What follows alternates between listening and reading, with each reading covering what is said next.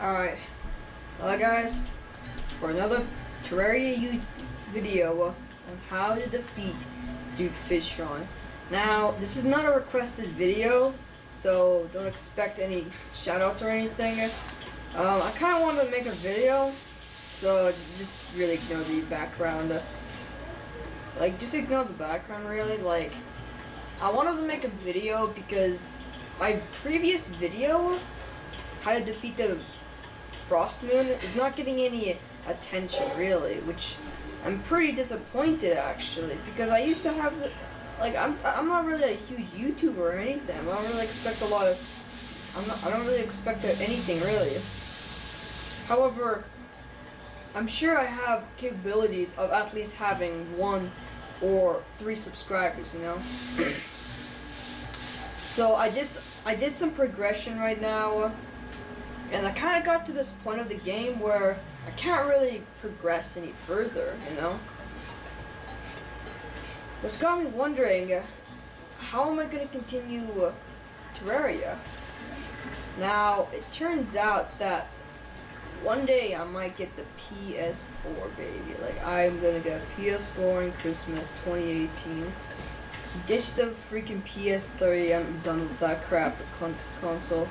So yeah, to understand Duke Fishron. Now Duke Fishron is a boss in Terraria. Was added in the 1.2 update, and he first started as a meme at first, but he was actually released to the public. He was released into the game.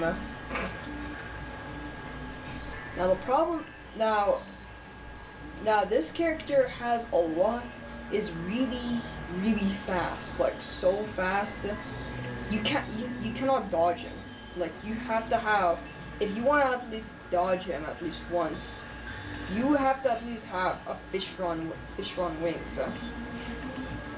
And to get Fishron wings, you have to defeat him, and it took me I would say 55 times to get him. A lot of people say it's they got under their 5th or 1st try. In my eyes, I got it on my 40 second times, 42 times. The 46th time, man, it took me a while. So yeah, we're not gonna be. And now his drops or following. You can get a flare on. Alright, pretty dope. I use this to defeat the Pumpkin Moon or the Frost Moon. I mentioned it on both of my videos. You can check out my channel to find those 2 videos. Pretty dope. Fishron wings, the tsunami. He can drop the Fishron wings. He can drop the tsunami, which is really good. A good good bow and arrow. The razor blade typhoon, another good one, and the bubble gun, bubble gun.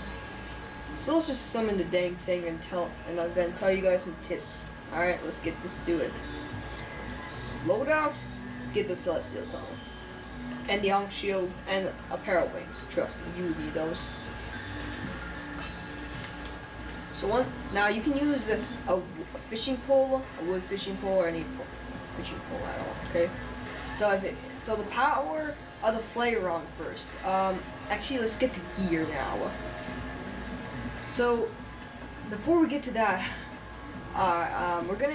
we're actually just gonna tell you guys how to summon it. You need a bunch of truffles, a bunch of truffle worms to summon it. You need at least 1 truffle worm to summon it. And trust me, you need an arena, an arena. You can only summon it in the ocean biome. Another thing is that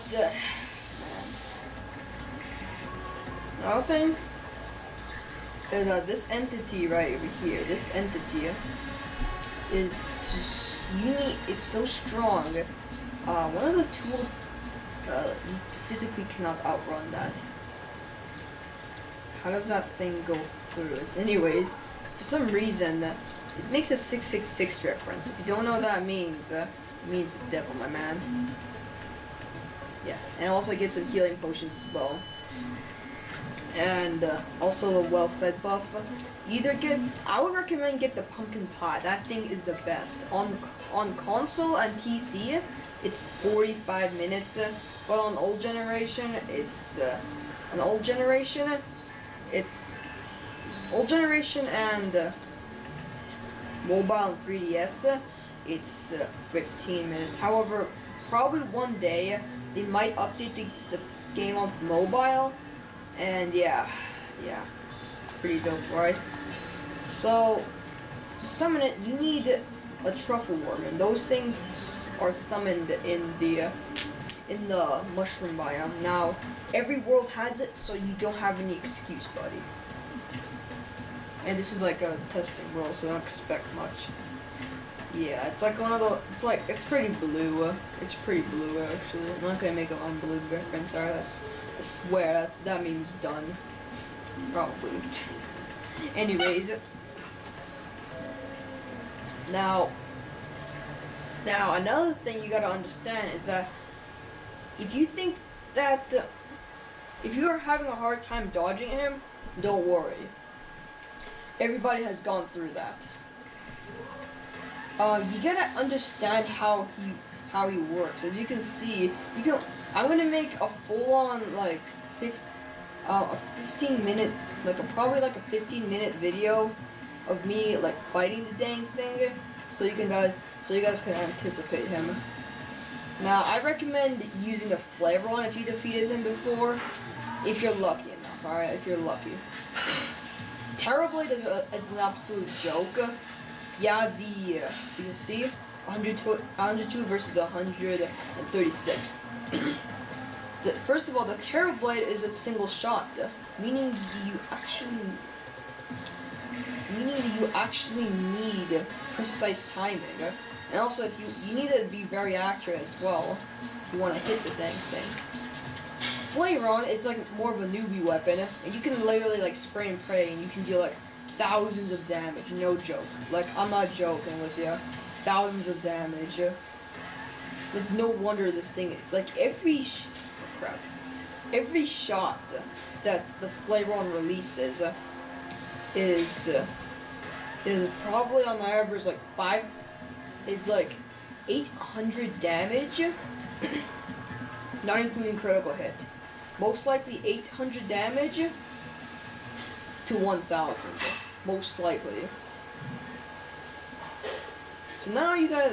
So another thing about your gear, and I forgot to mention the Tempest Rod, the Tempest Staff. Man, I really need to work on my English.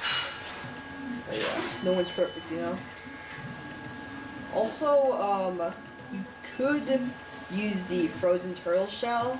I did this before. I did this without the frozen turtle shell. Oh, yeah. So yeah, I just want as much defense as possible. As you can see, it's my loadout. You better copy this if you want to win like 100% of the time. Trust me. So yeah. Yeah, that's really it actually. For gear, now I'm using like rocket end game equipment here. Pretty dopey already. So yeah.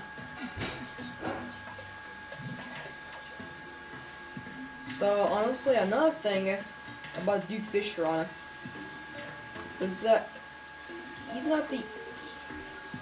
I just want this as like long as possible. I'll tell you that. Yeah, there's really nothing else to say about Duke Fishron. So this is gonna be the last thing I'm gonna. So this is gonna be the last time I'm gonna fight him. So yeah, guys, peace out and watch. And yeah.